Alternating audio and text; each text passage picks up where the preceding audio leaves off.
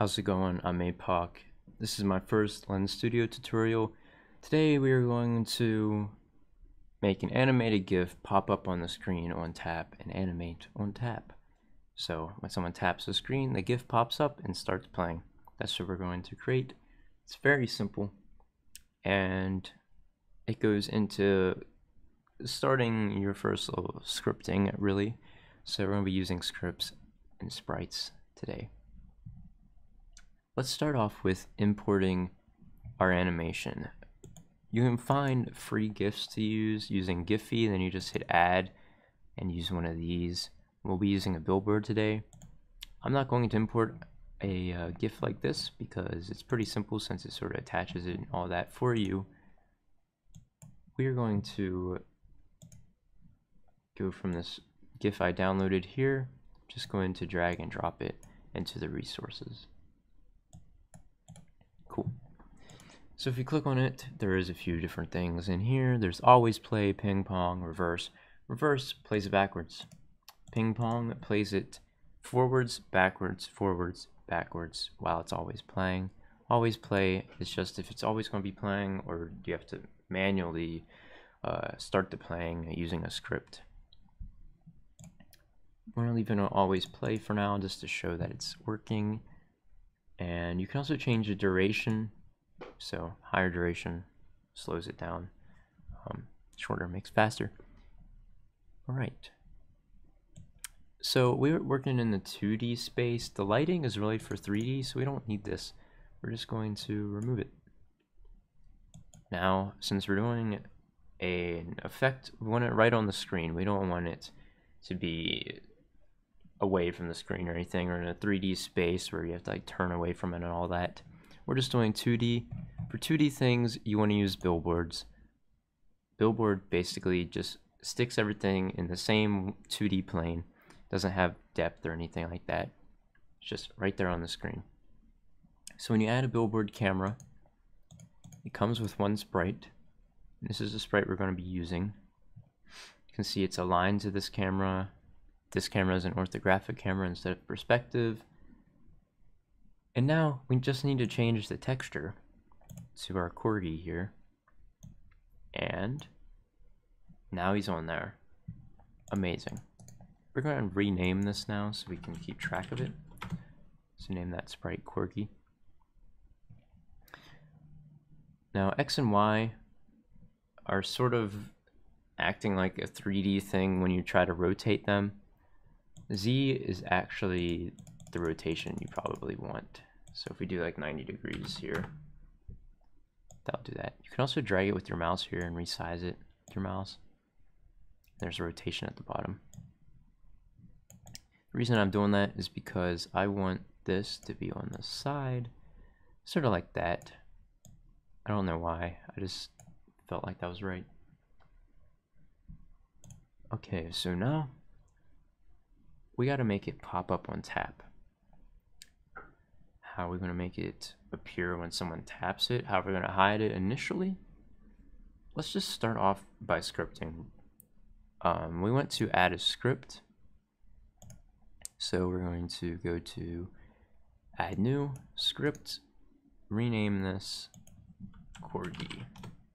Now I have to attach that script to something. There's orthographic camera and camera. We're going to run this script using the tap event that comes with the script component. So you need to add it to whatever you want to be tapped. And since we're going to be hiding the sprite, we can't add it to the sprite because if it's not there, you can't tap it. We're going to attach it to the camera because this is the main camera. And anywhere you tap, it's going to recognize that there's a tap event happening. So we're going to add this script. So add component, script. Now add a script, you just click there, click your corgi one we just made. Change this initialized event to tap, which is at the very bottom. So now on tap, this script is running. Let's demonstrate that for you. So print. This is JavaScript code, by the way. If you're a web developer, you might be used to doing console.log. That is not a thing.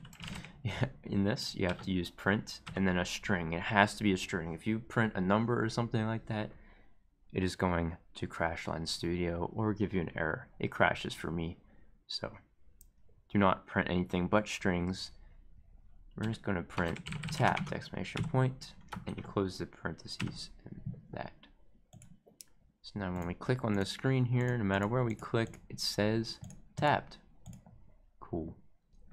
One thing I want to put here, if you want to play around with this, if you do string parentheses and then any number you want, that is how you convert it, anything into a string. So if you do print around that, now you can log variables that are numbers, or just console.log, or not console.log, print a number. So string, parentheses, and inside the parentheses is where you put the number. Just a note if you're testing. All right, now we want to make this animation play whenever we tap it. So we're going to click back on our Corgi texture here, and we want to turn off always play so we can make it play by ourselves. Go back into our script. We're going to leave this here so we know it's running every time we tap it. Actually, I'm going to start up here. Now we need to import this animation somehow. To do that, you do a comment with @ so / or space @ input. Input is making the input, so it knows it needs to look for something. Then we need to input what we want to input, so it's a component. How do we know what we can input? Well, we just go to the API. So you come on lensstudio.snapchat.com, click on Reference API. When you're here, you have all these buttons and components. What are these? Well, that's what you can input. Components are just all the objects and things on the other side in your objects panel. So we want to input a sprite visual because that's what we made. When we made the billboard, it made a 2D sprite. So we are going to input Component.SpriteVisual, which I just copied from there to speed this up a bit. So the first thing is // then @input space Component.SpriteVisual space the name of what you're inputting. We're going to call this one Corgi. Apply changes. Go back to our camera where the script component is, and you can see our input here called Corgi has been made for us. We have to click this here, then click through until you find your Corgi sprite. Click OK to add it, and now it's attached to our script. So to access things you input, it's script dot the name. So we input it as script.corgi. So we've accessed it now. So our animation lies in the texture. Let's go back here. Just look at the sprite for a moment. What contains the texture is hard to show you, so I'm going to actually make a new material here just to give you a demonstration. This texture is actually coming from the material. So if we click on unlit here, which is a different material, not the one we're using, but it's there. It's coming from here, base texture. That's what it's using. And you can see this says pass 0. So to access this texture, we have to go into the material, into the first pass of the material, into the base texture. So we can go in here, click on Component.SpriteVisual, and see how to get the material. Right there it says get material number index. So we want the first material. If you're not a programmer, I'll just start with saying it's an array starts at 0. So if you have 5 things, let's just do 1, 2, 3, 4, 5. If I wanted to access 1, and this is if this was an array, so let's put it in here. If I wanted to access 1, I'd have to do 0 because the first thing in an array is index 0, not index 1. Okay, so it's what it wants is get material number index. So get material 0 because we want that first material, which is at index 0 because it's an array. Then, as I said, we need the pass because it's stored inside a pass. And to get the pass, how do we do that? Well, let's click on our material. Wow, right there, get pass. But if you go a little bit lower, there's mainPass. I'm going to use mainPass just because I want to. mainPass, the first pass the material. That's exactly what we need. Or we can do get pass 0. We're going to use mainPass. So mainPass dot, it doesn't take any parentheses after it. mainPass, because this is a property that is just the first one. It's not an array or anything, so it doesn't take parentheses. Okay, so mainPass dot, then inside that is the base texture. As you can see here. How to get the base texture, I'm not sure is actually on this. But we're going to go ahead and click on it anyway, just to see if it's under pass. I'm not seeing it under here. It is there, pass.baseText. That's what we need. My voice just disappeared for a second.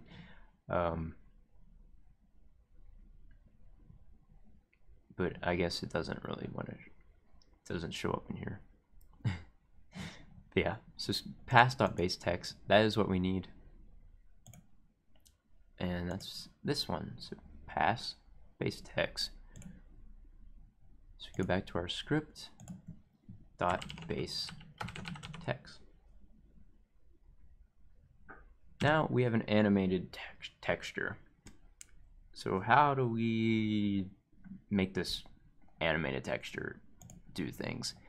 Animated textures actually have their own controller, which is called the animated texture file provider. Click on that. So animated texture file provider can be accessed from texture.control. That looks familiar because we have a texture. We just need to access the control inside of it. So baseText.control. Right, so how do we play it now? Let's look at our methods. We have get playing frame, is paused, is playing, pause, play. There's play from frame and play. We're going to do play, and as you can see, it takes play, number of loops, and the number offset. Okay, so it's control.play, number of loops, -1 is infinite. So that's going to loop it forever. So we're going to use -1, comma 0 because we don't want it to be delayed. Then close the parentheses, put a semicolon at the end because Lens Studio likes semicolons. Awesome.